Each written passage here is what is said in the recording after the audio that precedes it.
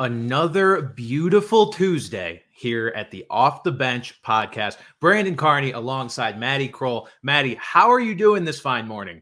Oh, I'm just thriving. How are you? Just thriving. I'm doing great. Look, I start pretty much every podcast off at this point with a little bit of homerism. Not so much my pro teams, but my college team. UConn men's basketball, as of today, our recording date of Monday, number 3 team in the country. So listen, I'm having a great time. College basketball, really the only sport in my life that even holds a candle to the NFL. I don't have a podcast for college basketball, so you guys got to bear with me. Let me flex a little bit in the first minute or so. You guys are stuck. I'm just having a great time. Yeah, you guys are stuck. I mean, we still have the UConn Santa hat over there. It's just buried a little bit.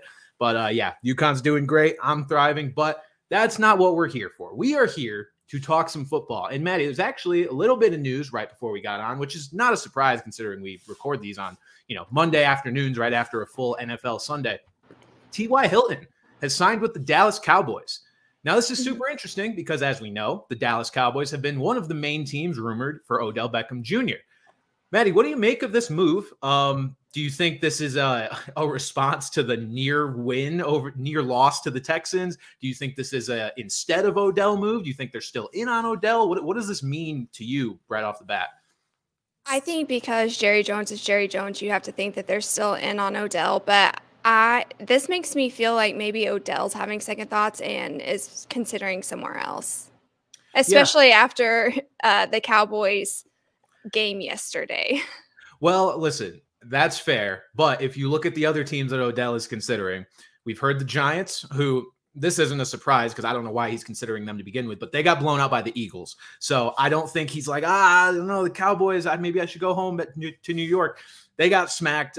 So again, we've talked about it a million times. Don't think they're going to ultimately make the playoffs. And then you've got the Bills, who, pretty good performance. Weird, bad weather in that game. Managed to pull out a win against the Jets. So I also don't know if week to week is what's swaying where Odell wants to go, but it is interesting. I don't think this affects whether or not they get Odell. T.Y. Hilton is a guy that is firmly a depth piece. I mean, there's a reason he's been floating around, in free agency this long. The only reason Odell is because he was recovering from injury, so it wasn't worth signing him before this. T.Y. Hilton's been healthy. He's way past his prime. I think he's just kind of this bench deep threat that they're going to employ occasionally. But he's signing on to be wide receiver 4, you would assume, behind Gallup, CeeDee Lamb, and Noah Brown. And then Odell can still come into the mix. T.Y. Hilton going to the Cowboys just feels like a ring chase. And it's the Cowboys are like, all right, we need a little bit of depth. You want to come here? Because even if you don't play at all, we might win a Super Bowl. So that's really all I'm taking from it. I don't think it means too much on the Odell front. Whenever I saw that, to me, I kind of thought, okay, this is the Cowboys' way of trying to settle Dak a little bit in the pocket. I think that we'll probably see Dak out of empty going forward with this setup. Yeah, it'll definitely, it can change the dynamic of the offense. Will be interesting to see if and when Odell makes this decision. At this point, I'm not convinced he actually signs anywhere. So who knows? The other big, we'll get to the actual storylines from Sunday. So number one, in my eyes, without a question, is the Brock party that we've got going on. So Brock Purdy with an amazing performance after subbing in for Jimmy G last game. Goes head-to-head with another late-round quarterback. I had a tweet yesterday that I was like, how lucky are we that we get to see the greatest late-round quarterback turned unanimous Hall of Famer up against Tom Brady? How lucky are we? But it is super exciting to see Brock play like this, and it just kind of reaffirms what I said when Jimmy first went down, which is I don't think this changes much for San Francisco. And now I'm not convinced that they're not better with Brock Purdy. What do you make of this game? I feel the exact same way. Some of that is just because you have new players that are integrating, meshing. CMC went off and did his CMC things. But no, I completely agree with you. I almost feel like Purdy is obviously more mobile. He's more of a second reaction quarterback than what you're going to get out of Jimmy G. So going forward into next season, I feel like, this is still Trey Lance's team. They spent the money on him, but there might be a little bit of a quarterback battle. And I feel like Jimmy G, his time with the 49ers is done, and maybe we'll see him with the Jets. Yeah. So, what you called? That's what I was going to say next. Was it really brings the Trey Lance and Jimmy G futures into question, right? Because you've got Jimmy, who I think is probably decidedly gone now that the 49ers know they at least have a good back like Brock Purdy to turn to if they do, in fact, go into next year with Trey Lance as their starter. But, like, I'm looking at this and thinking, okay, if Brock Purdy looks this good for the rest of the season, and let's say he goes to the playoffs, wins a couple games, let's say he wins the Super Bowl with these 49ers, do the Niners look to trade Trey Lance and recoup some of the picks that they may have lost to acquire Christian McCaffrey? Or, I don't know, just to really turn the keys over to Purdy? Because, like, I understand that's a best case scenario for Brock and the 49ers, is that things just go flawlessly from now until the end of the season. But if Brock really does pull that kind of season, what do? Like, you have Trey Lance, who you invested so much in, but has also shown you nothing to this point. So it's just a really tough situation for them to be in. I mean, a situation that I'm sure a lot of teams would like to be in, where they have I was going to say options at quarterback, but it makes it tough because you don't want to have to look back, 3 years from now and be like, oh shit, we made the wrong decision. Like, Brock is really just a backup caliber quarterback and Trey is shining in Carolina or wherever the hell they end up sending him if they did trade him. I was going to say, where would you envision Trey Lance? Because that's the issue, is no one's seen what he can do. So he's still a quarterback with a question mark. And even if you go back to when he was being drafted, there's a lot of toss up with him falling back because nobody really knew what to expect. And when that happened, I said, this is the perfect spot for him. I can't imagine him being as successful on any other team, just the type of quarterback that he is. And so I just don't know that you're going to have a ton of people knocking down the door. Jimmy G, I think there's a lot of teams that could take him because you know what you're getting with him. He has a proven track record and he's going to be cheap, right? So at this point, I think you're even honestly getting more out of Brock Purdy than you are Trey Lance, just because nobody knows what to expect and he's going to come with a higher price tag.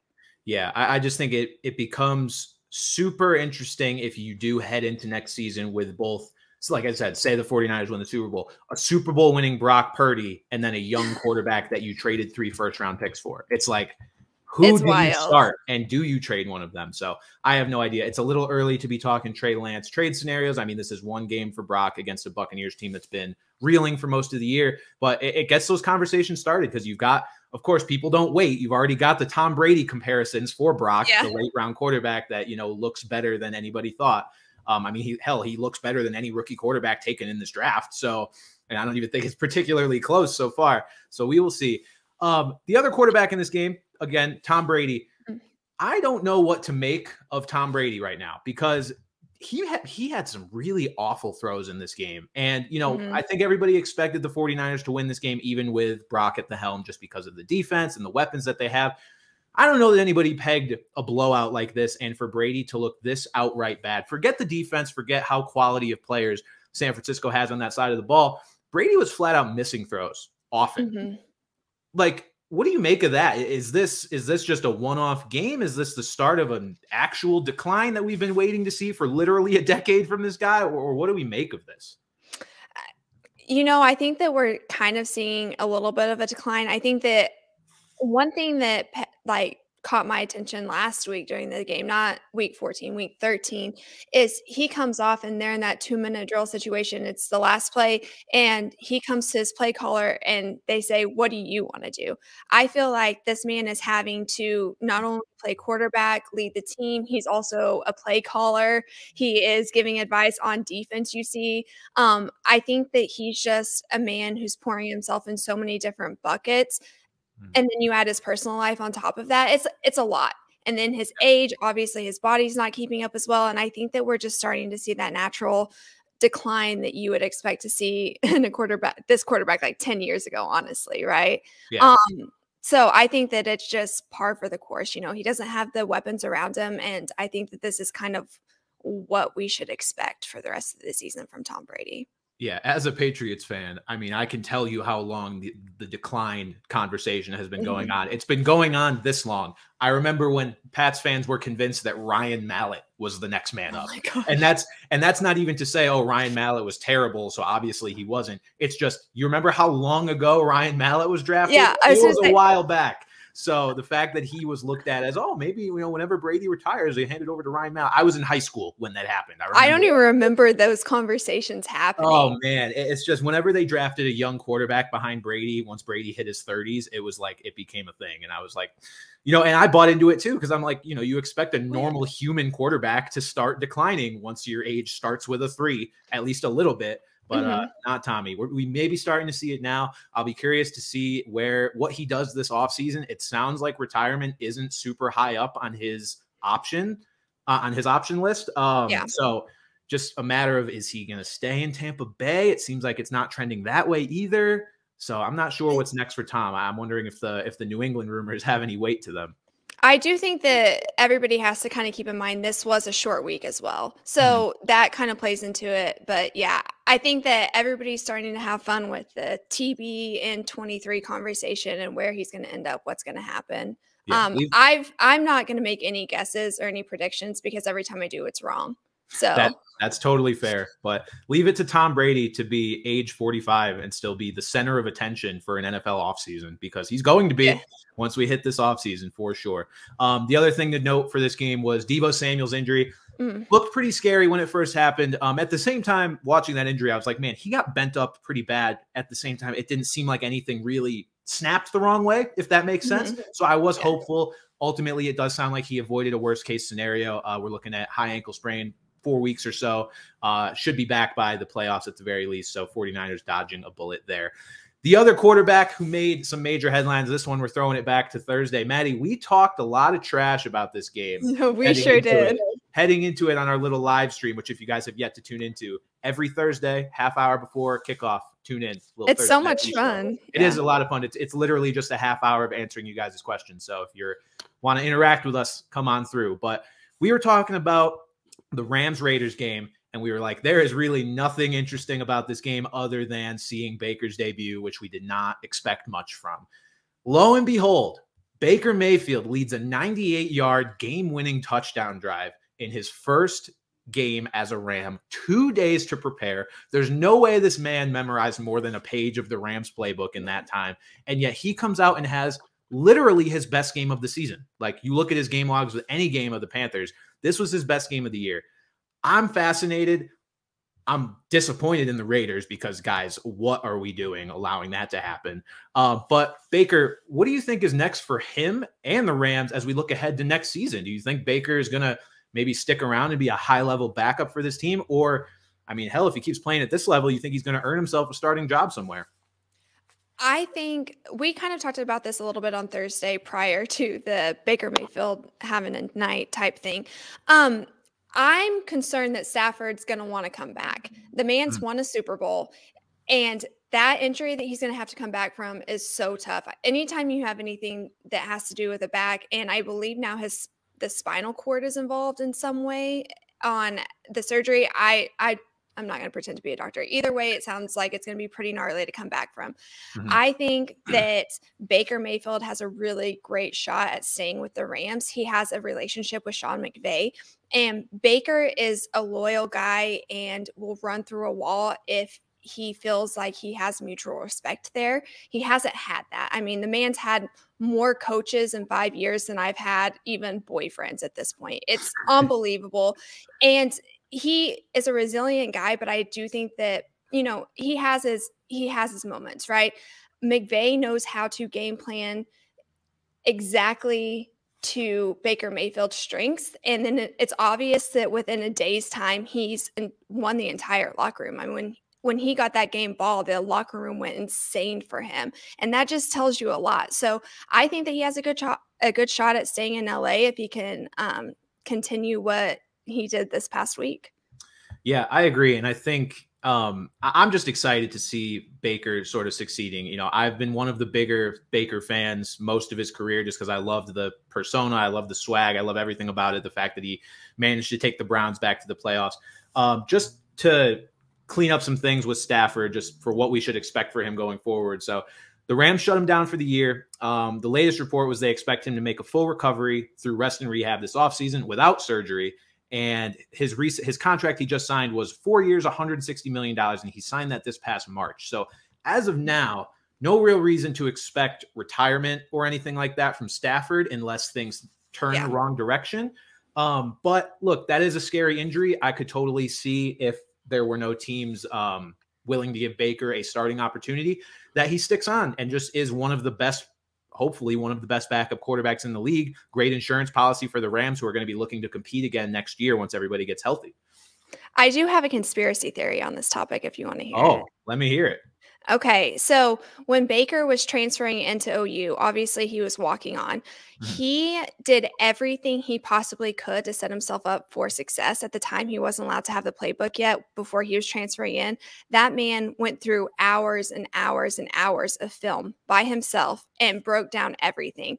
He had a conversation with McVay prior to this whole situation, before him even being traded to the Panthers. And they had a conversation on the plane. I think he knew that McVay was interested in him. It's just they already had the quarterback, right? So Stafford goes down, and I think Baker saw his opportunity. He said he booked his flight prior to even hitting the waivers. He said that he kind of took a risk there.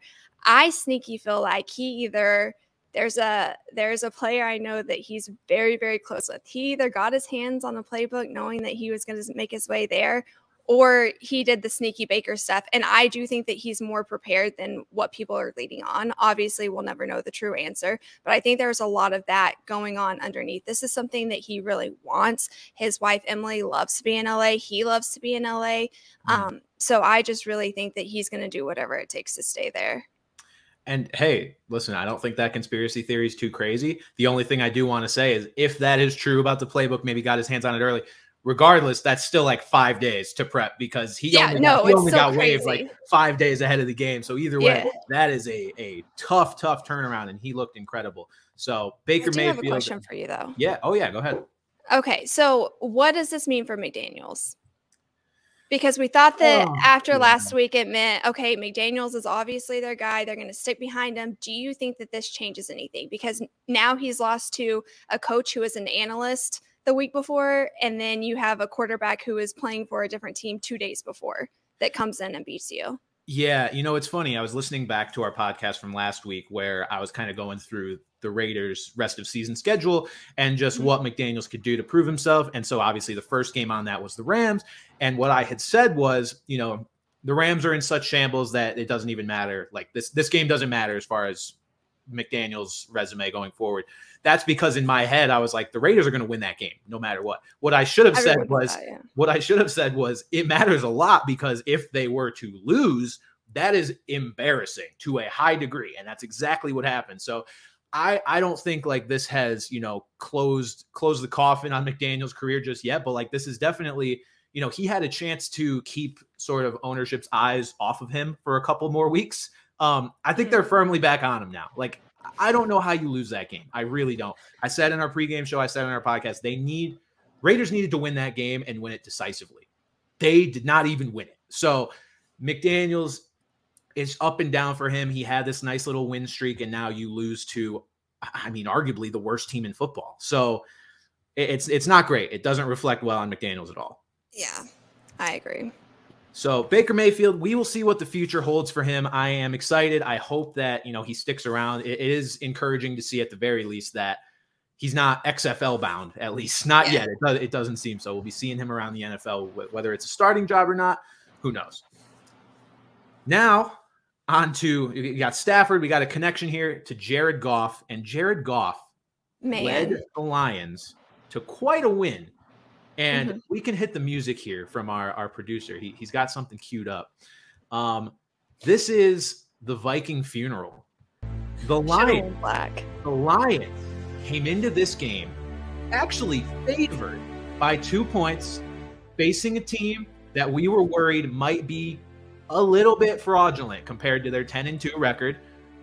And they won, and they covered, and they won pretty decisively. They had that Penei Sewell catch to ice it at the end. And I just, you know, I'm being dramatic with the Viking funeral thing. The Vikings are not dead. They're sitting there 10-3 and are going to win their division clearly. But I feel like this firmly takes them out of being serious Super Bowl contenders as of right now. It's like you need to not leave any doubt with games like this, Maddie. What was your takeaway from the Lions holding down the fort in this game? I think that it is telling more about the Vikings. Man, the Lions are just a tough team because they don't stop, right? No matter what situation they are in, they're going to run through a wall and continue to play. It makes me excited for the Lions. The Vikings, I really don't know what to make of them at this point because we've seen them do crazy, amazing things, and then you see them fall down. Now they were down their center, their left tackle, and I think one other offensive lineman. So that makes a big difference, especially whenever you have a quarterback who's not really a second reaction quarterback. I think that made a huge difference, but still, I mean, Justin Jefferson went off. The Vikings defense just shit the bed. I don't know what else to say. Like, there's really no other analytics you can say. And that's the thing. And that's a theme, right? Like, going into this game, we knew the Lions offense really shouldn't be a surprise to anybody anymore. They are elite on the offensive side of the ball, genuinely like a top 10 team in the league in terms of offense. We knew that both teams' defenses were pretty bad. This is what sets the Vikings apart in a bad way from the other elite teams in the NFC. There are so many elite defenses in the NFC that are going to be able to neutralize this Vikings offense to an extent, while the Vikings are not going to be able to do the same to the team that they're facing. Like, you've got the Cowboys, you got the Cowboys, the Eagles, the 49ers. Those might be the three best defenses in the NFL. They're all in the NFC. Like, the Vikings have this record and still no one's scared of them. And this is why. Like, you have the Lions just beating up on them. So I don't know what to make of it with the Vikings other than they don't scare me right now. No, they don't. Some notes on the Lions. So we had this funny stat a few weeks ago where the Bills were the first team to win back-to-back games at Ford Field since 2016, when they had to have their game against the Browns moved to Ford Field due to weather, and then they won against the Lions in Ford Field. Well, the Lions said, listen, that's kind of embarrassing. We're going to fix that. So the Lions have now won back-to-back games at Ford Field for the first time since couple weeks ago. Regardless, nice of them to get that stat kind of put away. Jameson Williams, talked about him a little bit. If he becomes a factor in this offense, it just makes them another level of elite. He didn't really do a whole lot in this game. I mean, it was a broken play. He scored a touchdown on his first reception ever, but it just goes to show you, like, they're like, hey, don't forget, we got this guy over here. Once we start giving him more snaps, he gets more comfortable. Good luck, because him and Amon-Ra St. Brown in the same offense. You have DJ Chark, who's still playing at a high level in the receiving game. You got a good running game who actually they didn't get much from in this one, and they still won it handily. So I don't know. This Lions offense is scary, and I said this on yesterday. Like, any team that faces this Lions team in the playoffs, should they get there in the first round, is not going to be happy. Like, this is a frightening team. This is an offense that can hang with absolutely anybody, and it just feels ripe for like a Cowboys upset or something like that. And I want to see this Lions team get to the playoffs. It is more than possible. We'll talk a little bit later about what the playoff picture is looking like right now. But the Lions are right there. They were one of my dark horses last week, and I'm excited that, they kind of put this one away. Just hope that they take care of business the rest of the way in games that are, the rest of their games are on paper easier than the Vikings was. So they could go. Now we know that they have a coach with kahunas the size of Texas. Oh, man. That Sewell play made me so excited. So excited. So that play was incredible. And then you also had the fake punt in the third quarter where they were up 14-7. It was 4th and 7 on their own 30-yard line. And they went with the fake punt. I love when a coach has the guts to do stuff like that. You do worry if he's going to get too cute at some point when it counts, right? Like, we're looking at this and we're like, this is amazing because it worked. Right. This kind of throw into the O-lineman thing, we were hammering the Packers for trying something similar. Granted, it was in the end zone a few weeks ago.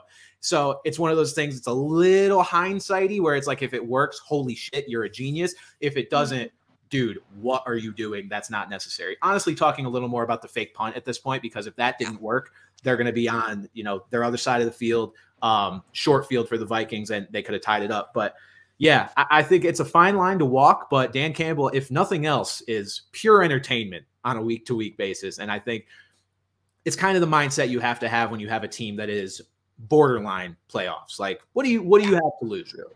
So, And like they all have heart. They're going for it. To get a tackle to line up as a tight end, do you know how exciting that is? He yeah. was probably losing his Oh mind. yeah. We love seeing the O-line get some love in the receiving game every once in a while. Yeah, and it just kind of brings the whole team together. So they have that going for them. And I want the Lions to do well the rest of the season because I think Dan Campbell needs to be able to stay there and continue to cultivate this team that he's started with. I think that they need to let him see it through. And I'm worried that if the Lions tank, then it's not going to happen. So I really want to see Dan Campbell at least get one more season under his belt.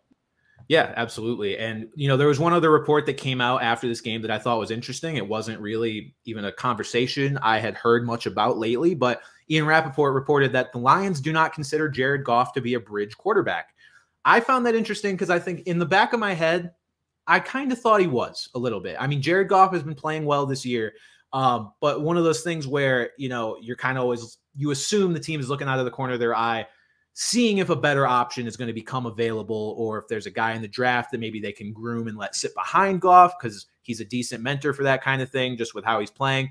But it seems like Goff is their guy. And I'm happy for Jared Goff. He's playing really, really well. And if he can keep stringing games together like this, maybe it will be the guy that, coming out of Cal was supposed to be elite. And looking back at him and Carson Wentz conversation is wild, but supposed to be this elite guy alongside Carson Wentz. Maybe Goff can actually be a top 12, top 10 quarterback if things keep trending this direction. So I'm glad they're committing to him as long as this report rings true.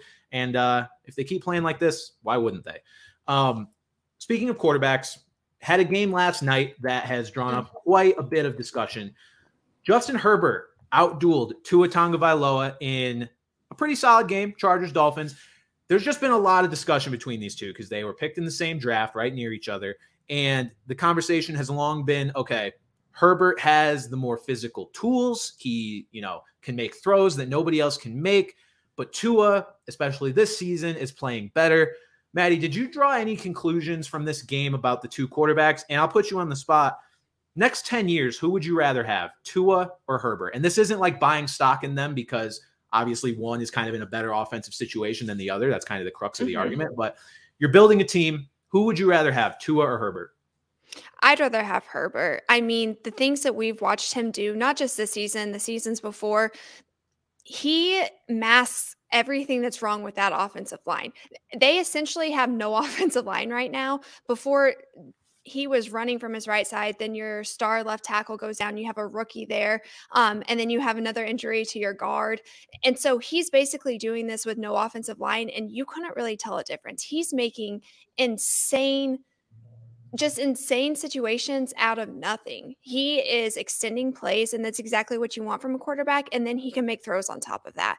I love Tua, and I'm rooting for Tua, but like you said, he has the tools around him. And this season, he has gotten the ball off a little bit quicker, and that's great for him. It's just, I think that his ceiling is kind of what we've seen this season, and Herbert has so much more to give, Yeah. Tua has all the tools around him. What was interesting to me, though, is we haven't seen anybody face the Dolphins in man this season defensively. And the Chargers did it over 50% of the snaps. They were in man defense. Do you know how crazy that is to face man against Waddle and Tyreek Hill? I mean, unbelievable. That's ballsy.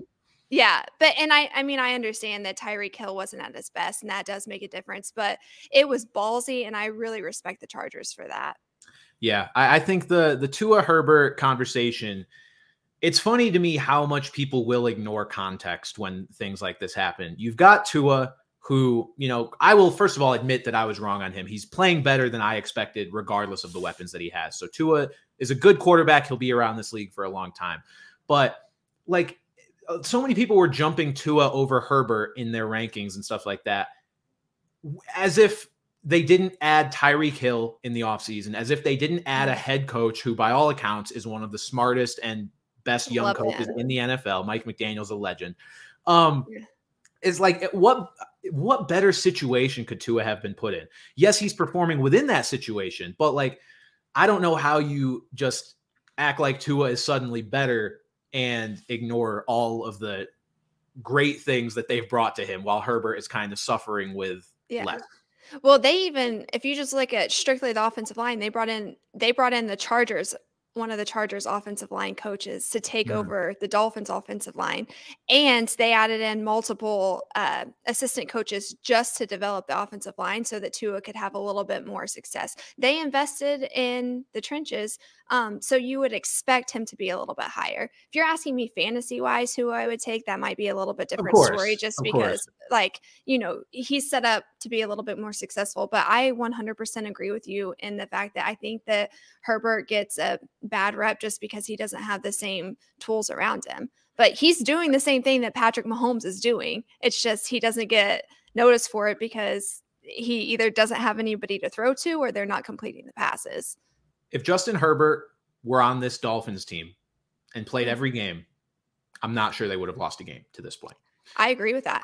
100%. Herbert, imagining a Herbert to Tyreek Hill connection literally just makes me want to explode. Like, that sounds amazing because we've seen it with Mahomes and Hill. Herbert has a similar arm, if not. I mean, Mahomes himself has been like, Herbert can make throws that I can't make. Whether that's just him being nice or not, I mean, it's not far off of the truth, even if it is a little off the truth. Yeah. So, well, Mahomes is risky, but Herbert just sees things before they happen, and he gets the ball off so much faster than what Mahomes does. Mahomes is solely like a second reaction type guy where he's making throws on his way down. That's just like whatever you want to call that little hook shot throw that he did this weekend.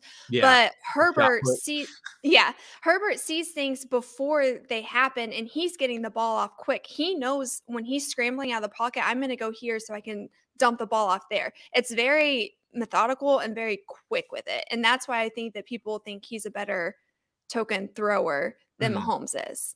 Yeah, I think Tua's decision making has been pretty good this year, and he's looked again a lot better than I thought he would. But we haven't seen anybody. He hasn't had to face anybody in man. Everybody's been scared. Yeah.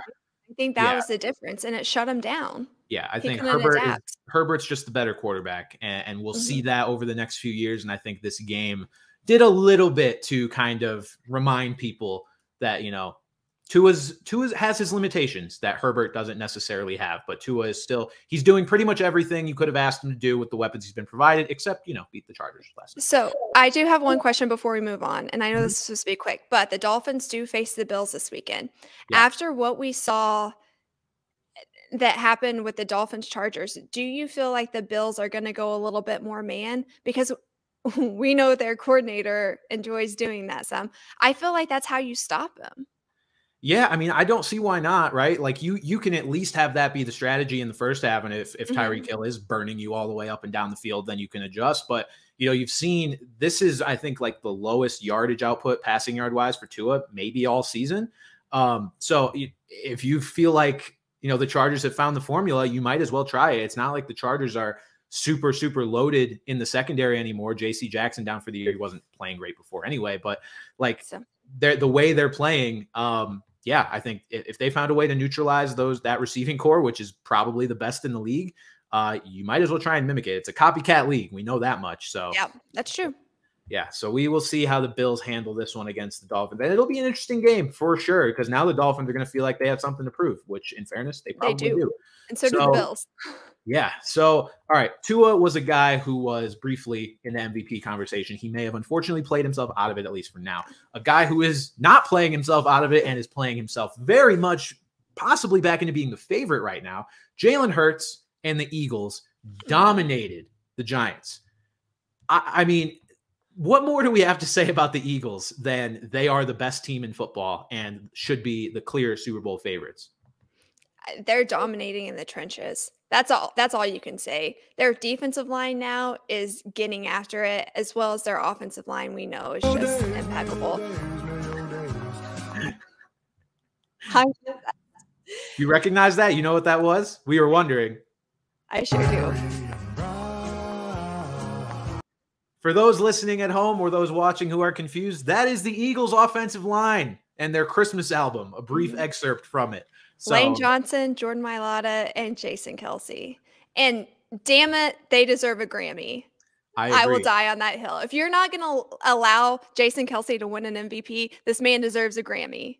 Get these men a Grammy and a Lombardi in the same year. I don't think it's out of the question. So the NFC East, very different outcomes for the two juggernaut teams in this division, right? Eagles blow out the Giants. The Cowboys nearly lost to the Texans. I have no idea what to think about this because the Texans are, I mentioned how the Rams might have been the worst team in football heading into that game. The Texans are the one that if you kind of polled the masses, they'd be like, oh yeah, that's the worst team in the league. They were 1-10-1 coming into that game. Correct. What happened here? Why was this even remotely close? I think everybody in the world was wondering the same thing, but it's the Cowboys doing Cowboys things, honestly. I don't know what else to say about it. There's no way it should have been that close. The Texans even had a majority of their starters that were down on the injury report. So what do you even say to this? Yeah, I don't know. I mean, the Texans employed, a different strategy in this game. Jeff Driscoll had a ton of playing time despite, coming into the game. Davis Mills was named the starter, which was a change from Kyle Allen previously being the starter the couple of games before that. So maybe the Texans just caught the Cowboys off guard here at the very least. And, maybe this is a strategy that will work for the Texans to be more competitive here down the stretch. But yeah, it just feels like a very Cowboys thing, right? Where they sometimes play down to the level of their opponent and maybe looked past the Texans here in this game. Because, I mean, this wasn't supposed to be close by any stretch of the imagination. The spread was like 17 points or something ridiculous. And this is supposed to be one of the best, if not the best team in the NFL. Some people believe they are better than the Eagles. I feel like that crowd has probably dwindled since this game. But yeah, just a weird one for the Cowboys and more signs of the chaos that is probably to come. That's what I was going to say. It's going to be more interesting to me to see what happens next because you have Terrence Steele, which I know is kind of a hot topic with Cowboys fans. A lot of people don't like him, but he has honestly been playing really well, especially with what they're asking him to do in slide protection. If he doesn't come back, it's going to change up the entire offensive line once again, which they've had to continue to shuffle. And for me, whenever I'm evaluating Dak, that's a big reason why the offense hasn't been as successful is because he bails out of the pocket before he even can get through most of his progressions, right? We have Tony Pollard who's just going off, but I don't know if you remember that last little touchdown where I think Dak went through 4 progressions before he saw Pollard. That was the very first time I watched him go through his entire progression set. Up until that point, he won't stay in the pocket long enough, and then he doesn't make good decisions when he's scrambling and trying to do things. He just doesn't see the field as well. And I don't know if that's from fear of being injured in the past and not wanting to happen again, but I can guarantee you if Terrence Steele doesn't come back and they do that offensive line musical chairs again, we're going to watch him digress a little bit more. Yeah, I think if you have any level of separation between the Eagles and the Cowboys, or you're trying to nitpick what makes one better than the other, to me, it's the quarterback position, and it's Jalen Hurts over Dak Prescott right now. Like, Jalen Hurts is playing at such an absurdly elite level, and I just think if you have to find a difference between these two and what will make one team be favored over the other, one team to beat the other come playoff time, it's Jalen Hurts because he's been a monster. I'm just looking into Dak's rushing numbers here a little bit to see what has actually declined from previous years. And it's basically everything as you would expect. So Dak's first 3 years in the league had basically around 300 rushing yards every year, 6 touchdowns in each of those 3 years on the ground. This year, he's played 8 games in fairness only, 94 rushing yards and 1 rushing touchdown. So clearly, there's less of a willingness to run. We figured as much with the injuries that he has suffered, the ankle injury. But meanwhile, Jalen is just motoring up and down the field with his legs every Sunday, in addition to being an elite passer. So, yeah. And I also feel like the play calling is a little bit more advanced on the Eagles side of the ball. Obviously, they can game manage a little bit better than what the Cowboys have proven that they can do in the past. So I just, at this point, feel like it's not even a competition. Yeah, so those were the 3 teams in the NFC East that actually played this week. Cowboys, Giants, and the Eagles. Eagles dominating the Giants, those 2 playing each other. So just wanted to check in with that division because it's been one of the most interesting divisions this year. Again, as we sit right here, right now, all 4 of them are in the playoffs still somehow because the Seahawks lost to the Panthers, whatever. We had a team that has disappointed us basically all year. Disappoint us a little bit less this past week. Broncos country. We tried. So the Broncos showed some signs of life. Let's ride. Broncos showed some signs of life. Most points they've scored all season. Unfortunately for them, they decided to do that against the Kansas City Chiefs of all teams and, make it so they were unlikely to win the game regardless. Chiefs did give them some chances, though. I was not optimistic. I was happy to see Russell Wilson show a little bit of what we used to see in Seattle, which was sort of that confidence pushing the ball down the field. That connection with Jerry Jeudy was impressive for the time that Russ was in the game. Russ was actually running a little bit in this one too. So, maybe this $1 billion contract isn't going to be a complete waste. I think this is all we can hope for the rest of the year, is just for them to show some signs of life and make fans believe that they are not completely screwed for the next 5 years that they have to pay this guy. Because the Broncos also got officially eliminated from playoff contention in this game. Not that we thought they were going to make it anyway, but maybe that's just something, a weight off their shoulders now that they can be like, all right, guys, we are obviously mathematically looking forward to next season now. We can play maybe a little looser, try and find some things to work for next year. Granted, the head coach will probably not be the same next year, so who knows whether that's going to be worth it or not. But it was nice to see this from the Broncos. Do you think Russell Wilson comes back this season?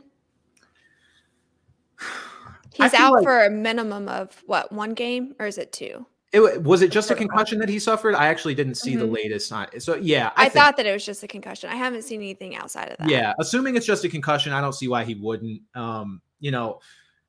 It's like, should established players play in the preseason just to get their rhythm back? It's almost that, but in the regular season for Russell Wilson right now. It's like, you should probably keep playing just to keep trying to find some modicum of confidence and just consistency and rhythm in this offense, because you haven't been able to really find it through 13 weeks of the season. You started to find it in the 14th week or 14th week. And, you hope that it can continue. So, yeah, I feel like we'll see him again. And, he's got to show this Broncos organization that they shouldn't be trying to figure out what to do next at the quarterback position, that this $230 million contract isn't a complete waste, because it felt like they were super screwed for a while. And it still kind of does, but this is, I was going to say, it's just 1 game too. Yeah. This is at least a slight glimmer of hope, a little vote of confidence that, the fan base isn't going to jump off the stadium because of how sad this team has been. And it's been bad for sure. Does this game make you doubt the Chiefs at all?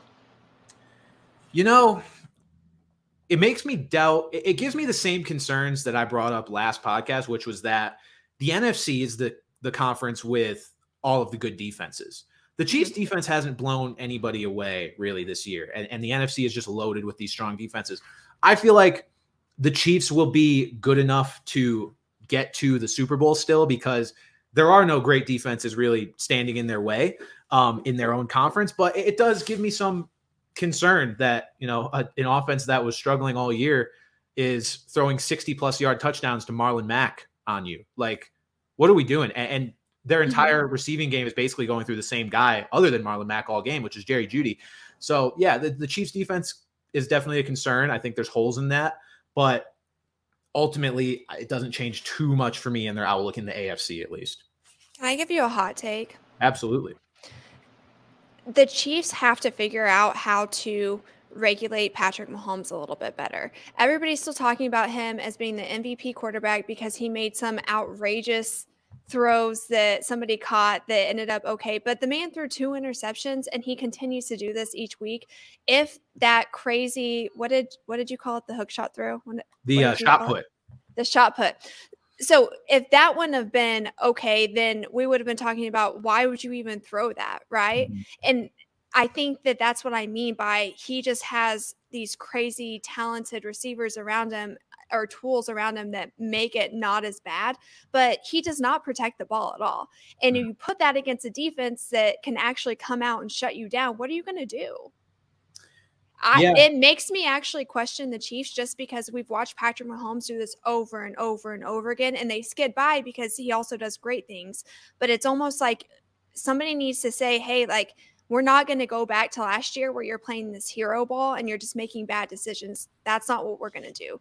And I know that it's hard because the Bills do the same thing where you put all this pressure on your quarterback and you build your offense around him, so much so that you're not really giving them designed runs or designed play or designed throws. You're just giving them the play and letting them read it out from there. But maybe throw in a couple of design plays, a couple of design runs, a couple of design throws, because they're going to have to knock Patrick Mahomes back down, or else this is going to get out of control. And we're going to watch what happened last year happen again this year, because it's kind of starting to repeat itself. Yeah, and I was actually going to mention the Bills too, which you just did. Like, you know, we had this conversation about Josh Allen a couple of weeks ago where he's making these silly mistakes that we haven't seen from him in a while, and we're like, what is he doing? Well, as we sit right now, Patrick Mahomes and Josh Allen now have the same number of interceptions on the year, which is 11, which is good for tied. They are both tied for third in the NFL in interceptions this year.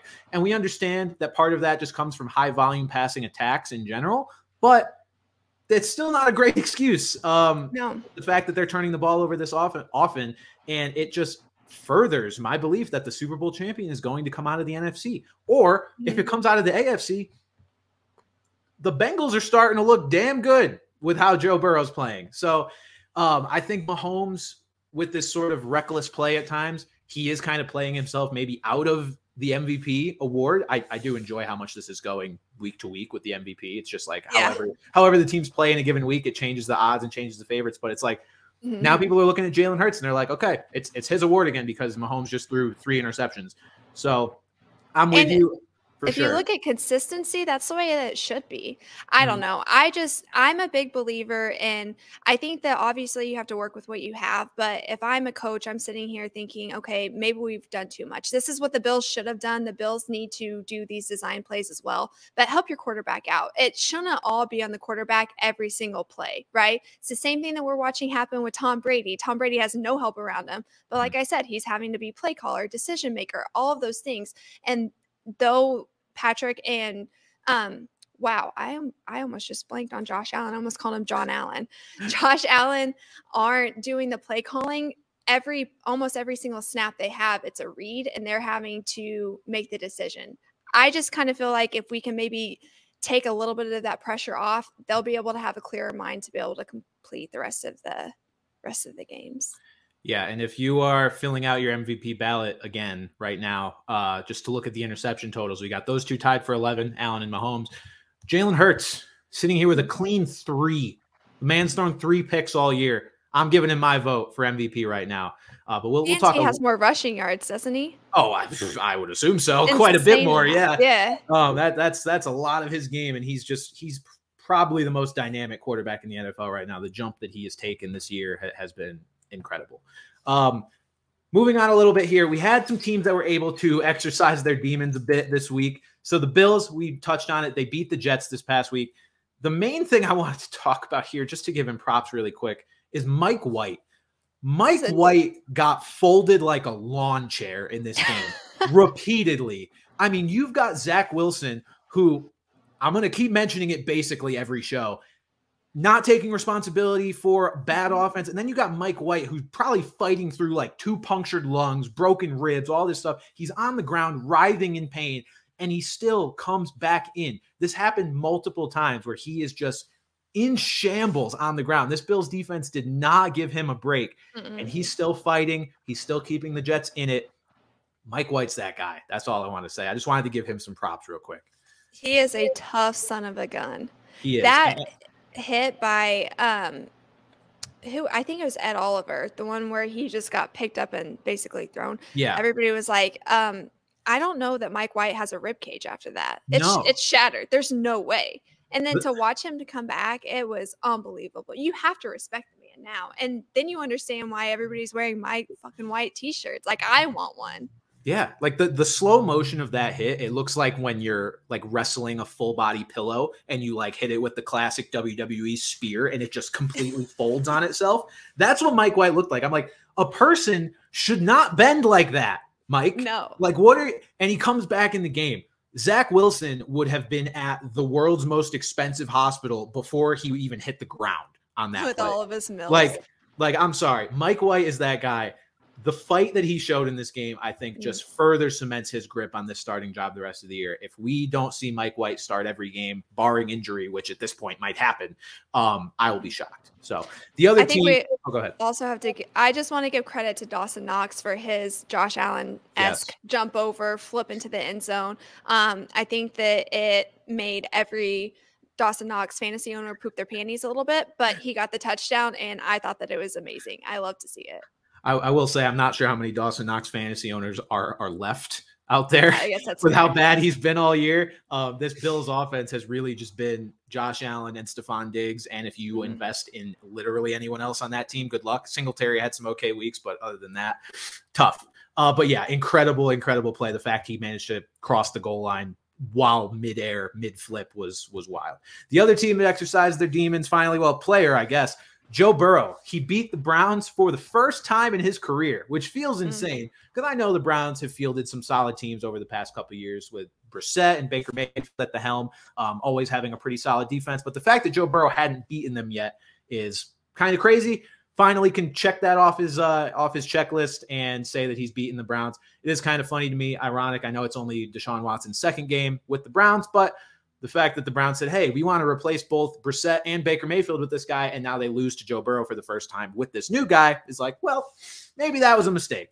But no, Baker finally knocking them off. And then my favorite moment from that game that I just wanted to mention, Cade York begging the coaching staff to let him kick. It was like a 67 or 68-yard field goal. I got such a kick out of that, not because he asked to kick it, right? Like kickers are supposed to have that confidence. He looked at that coaching staff like they were stupid for not letting him. And it was on national television. He's like, what do you mean? Like, why wouldn't you let me kick this? They're like, Cade, that's an NFL record. That's why. And he's like, so? Like, what the fuck? So I love that Cade York was basically offended that they wouldn't let him attempt an NFL record field goal. That's big fan now of Cade York. I loved it too. I'm also excited because Joe Shiesty's made his way back into MVP. I guess territory, a little bit up from that. I was kind of confused about what happened with Higgins. I wasn't able, this game wasn't in market for me, so I basically only watched it through Red Zone, but he was warming up and he played just the first snap and that was it? Yeah, I'm not sure how much he ended up playing, but yeah, he tweaked it in warmups. The Bengals basically didn't say anything, and then he just didn't really play from that point on. So I'm curious to see how that plays out going forward. But I will say I'm incredibly impressed with this offensive line. They continue to improve each week. And so that's all you can ask for. Yeah, and that's what you expect, right? Out of an offensive line that adds 3 major new pieces in the offseason, and then underperforms to start. Just a chemistry thing. And it seems like it's coming together now finally, which is nice to see. We had a few games that I just want to touch on quick because they complicated what is already a complicated playoff picture. So we had the Panthers at 5-8 beating the Seahawks, knocking them to 7-6. We had the Jaguars, who are now 5-8, beat the Titans and knocked them to 7-6. And then we had this one's a little bit less so of complicating one, but the Ravens 9-4 now beat the Steelers and knocked them to 5-8. Steelers were a team that we looked at as a possible playoff dark horse, not fully out of the picture yet. I mean, 5-8 doesn't completely eliminate you, but it definitely makes it tougher. I thought mainly these Panthers and Jags victories, it's just how much more condensed can we get with these wild card pictures? So I don't know. Weird games. You would expect a Seahawks and Titans team that is like barely over 500 to begin with, take these games a little more seriously and come out on top over obviously inferior opponents. But seems like teams are maybe still unfocused a little bit here as the season draws in the closing weeks. I will say I was pretty irate getting on Twitter and seeing fans just berate Derrick Henry for fumbling. And I just kind of thought the man makes one mistake and this is what you guys are jumping on. Okay, Twitter, let's calm down a little bit. Man, the Ravens can't catch a break. Their backup quarterback goes down. And then you have Mitch. This is the thing that's going to set the Steelers back is if Pickens can't come back in. Pickett can't come back in. Mitch Trubisky just makes terrible decisions. Terrible decisions. One of the reasons why the man was not drafted in our backup quarterback draft or even thought of. So that's definitely going to hurt the Steelers going forward. I saw a stat that there's been 2 instances this season where a backup quarterback has replaced a starter and then thrown 3 interceptions. 2 instances. The first one was Kenny Pickett replacing Mitch Trubisky, and then the other one was Mitch Trubisky replacing Kenny Pickett. It's the only 2 times it's happened all year. So, yeah, tough going for the Steelers. Seems like our faith in Mike Tomlin to get this team up and over 500 like he is so known to do may have been a little misplaced. This team just may be a little too far gone this year, whereas the Ravens are definitely cementing themselves in the playoffs. They currently sit atop the AFC North thanks to the tiebreaker of them beating the Bengals, but we'll see what the rest of the season holds. And they have to play each other again too, don't they? Yeah. So, I mean, look, it sucks that they, lost Tyler Huntley to an injury, but ultimately we don't expect Lamar to be out too long, and they don't have to worry about playoff, whether they're going to make it or not. It's just going to be about, are they going to win their division or not? So good things overall for the Ravens long term. They'll probably be able to sort some things out. A lot of gross hits this weekend, honestly. Yeah, these quarterbacks just got demolished. Yeah, it was tough. I mean, Mike White's the poster boy, but he was far from the only one. The other thing I did want to mention too about Derrick Henry, because you mentioned him getting some flack. I got a DM from somebody. So I assume most of the people listening to this podcast know one of the series that I do is called Busts Anonymous on TikTok and everywhere else, where I make fun of the players who bust in fantasy football. I got a DM from somebody who said, please put Derrick Henry in Busts Anonymous this week. I know he had 20 points, but his 2 fumbles cost me my game. I'm like, dude, what? That's not how that works. Like, those fumbles did not cost you your game. Look up and down your lineup and find the guys that scored like 6 or 7. That's who cost you your game, not the guy that just got you 20. You're just deciding and assigning blame to one player because you watched him fumble a couple times. You're lucky he got you that 20. What are we talking about here? So I feel like we should have like a fan version of Bust Anonymous. Like, you were the dumbass fan of the week. Congratulations. Right. And I won't call him out by username, but man, I feel like I should. That's a tough one. Just try to take a step back. He knows who he is. If you have a player that gets you 20 points, that guy is not the reason that you lost in a given week. So just a little tough one there. So let's look at the actual playoff picture. We got a section here for just what the playoff picture looks like right now and who is in the mix and what we think is going to happen. So as of this recording, the Patriots and Cardinals have not played yet. Cardinals are probably not in the mix anyway. The Patriots still could be. So in the AFC, currently leading their divisions, we've got the Bills, the Ravens, the Titans, and the Chiefs. And then the current wild cards are the Dolphins, the Bengals, and the Chargers. The Chargers have the tiebreaker over the Jets. Other teams in contention, currently on the outside looking in, the Jets at 7-6, the Patriots, as of this recording, at 6-6, and then we've got the Browns, the Steelers, the Jags, and the Raiders all at 5-8. There are so many teams still in this conversation. Who do you think ultimately gets in? We'll just do this a little. I know we kind of ask this question every week, but it's worth asking every week because sometimes things can change and teams are getting basically eliminated. Who do you think snags these wild cards? Do you think any divisions are going to change? I think the Titans one really threw me because now I'm like, can the Jags win this division? Like, we have 4 weeks left, Yeah. This is where it starts getting tricky. I do still feel like I think Washington's going to squeak in above the Giants. I think that's going to happen. They face each other this week. That's going to be a telling game. The Giants are kind of beat up, especially with Saquon beat up.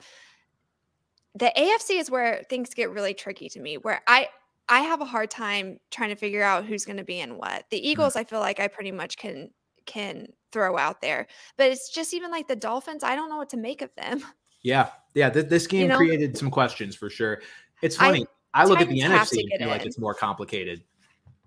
Oh, really? Yeah. And you want to know why? Because you've got a couple of teams that are honestly 3 divisions that are basically locked up, which is the Eagles, the Vikings, and the 49ers have more or less locked up their division. Look, if the Seahawks manage to beat the Niners this week, we can have a conversation about that. But for now, it seems like those teams are shoo-ins. Yeah. The Bucs losing to the 49ers complicates things because now you've got the Falcons and the Panthers who are 1 game out of first place in their division. Yeah.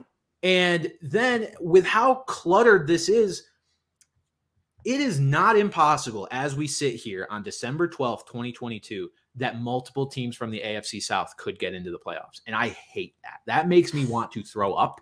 I hate that a lot because if the Giants keep sliding the way they have been, these teams at 5-8, like if they keep winning games, it's not out of the question. Whoever wins the AFC or the NFC South is going to be like barely 500, quite possibly under 500.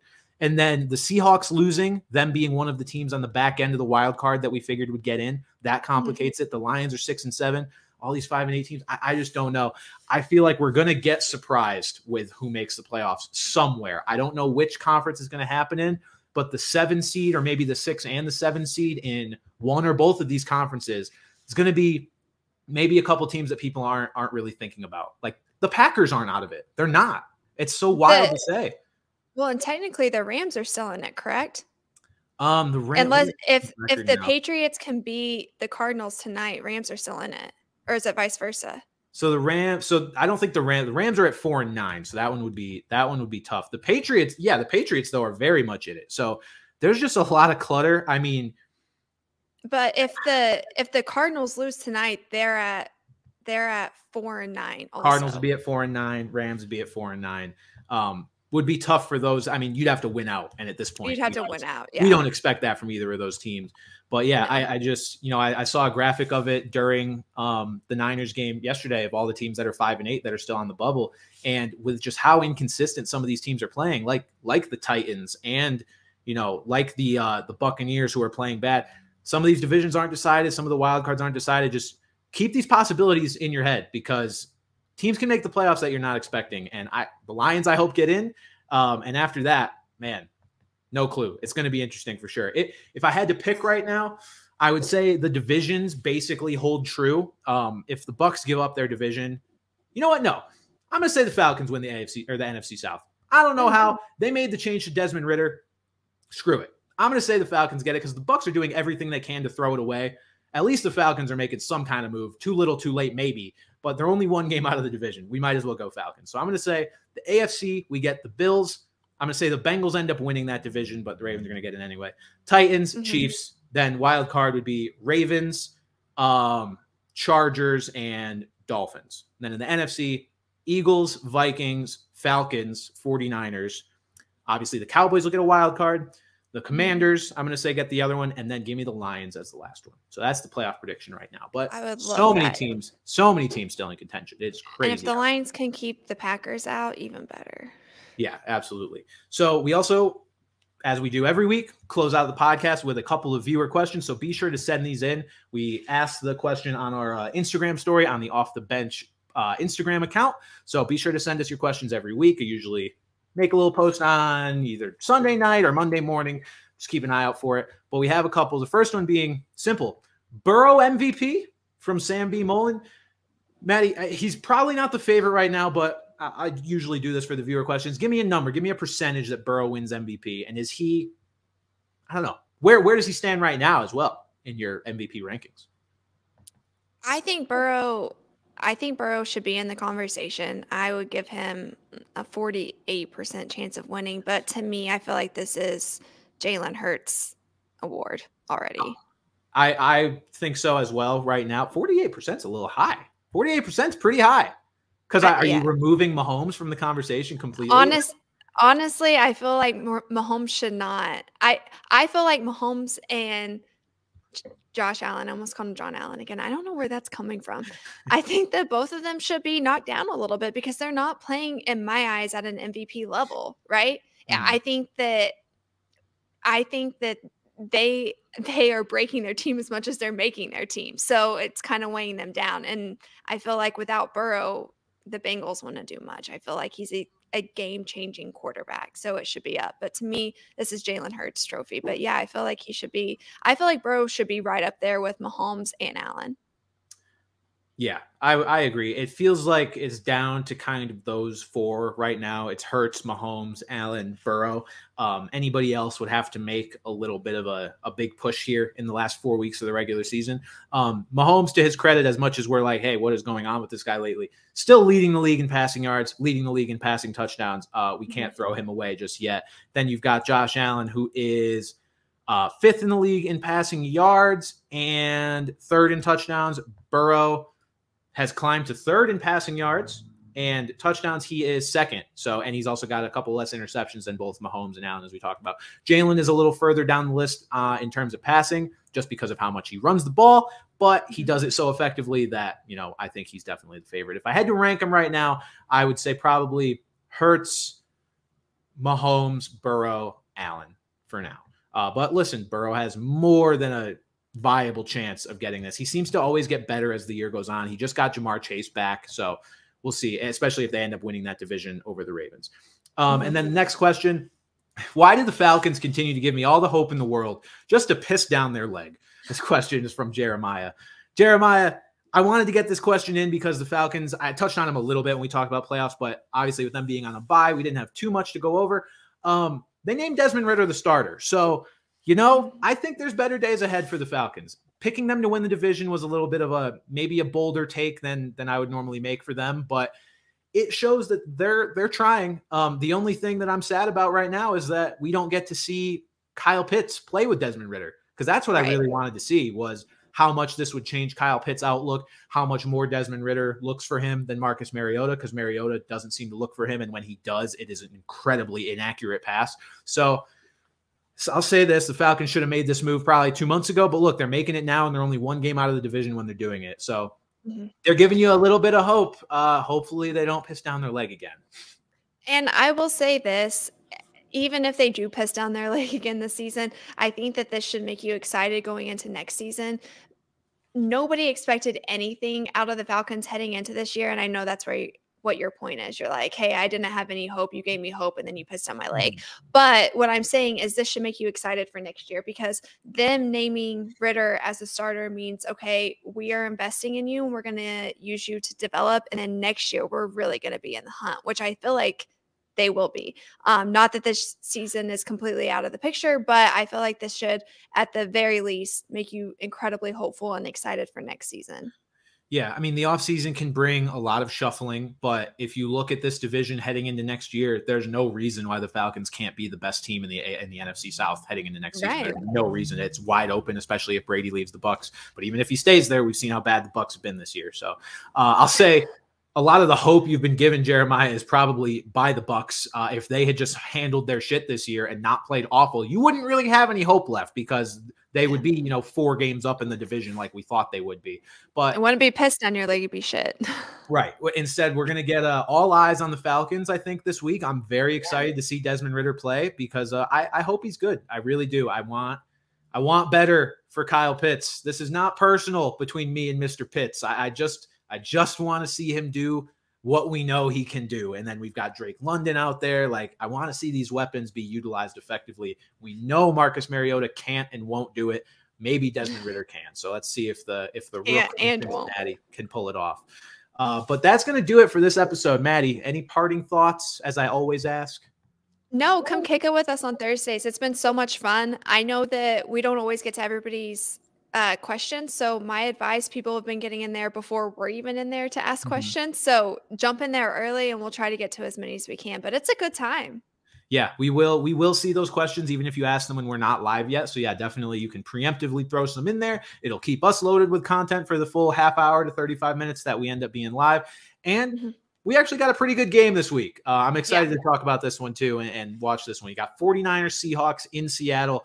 Seattle's going to be kind of fighting for their lives in that division if they still have hopes of winning it, because they are currently 2 games back of the Niners. And this will do wonders for, putting them only 1 game back, and also have they played already this season, the Seahawks and the Niners?